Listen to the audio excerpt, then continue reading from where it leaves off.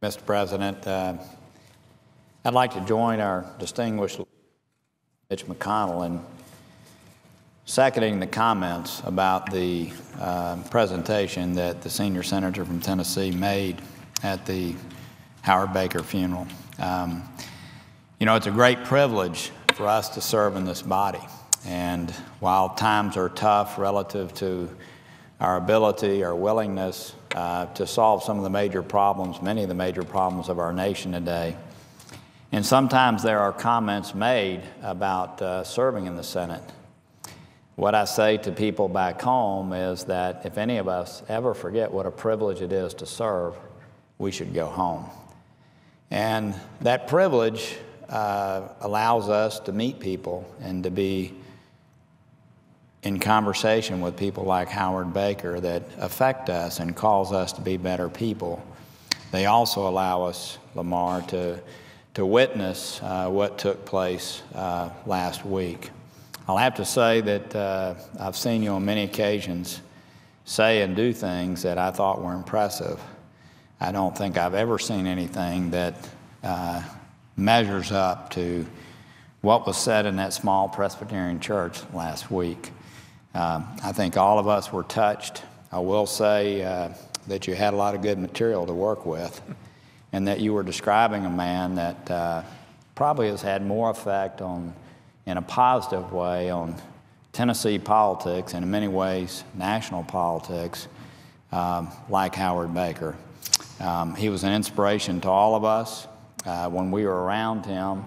His graciousness and humility caused all of us, I think, to be much better people. His encouragement, especially when dealing with tough issues, and encouragement, his calls, I think caused all of us to want to strive even harder to be better senators and better people.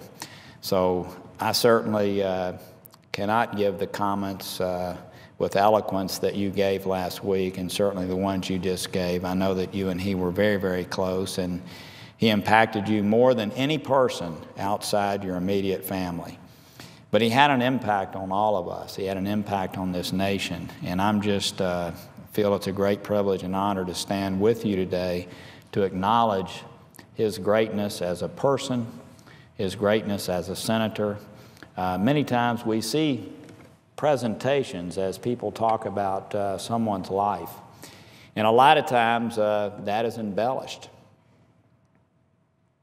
I will say in this case, none of it was. It was all about the man, both serving here in the Senate, but also serving in that small church in Huntsville, Tennessee, that he was so loyal to. So I just want to thank you for the opportunity to serve with you.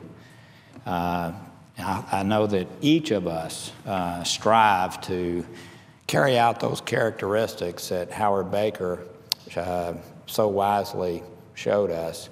And I do agree with you that the United States Senate would be a much better place if all of us could embody those characteristics most of the time. So with that, Mr. President, I yield the floor to the senior senator for his leadership and for his comments.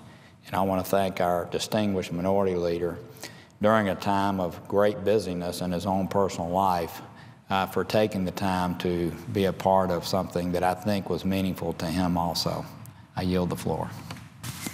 Mr. President.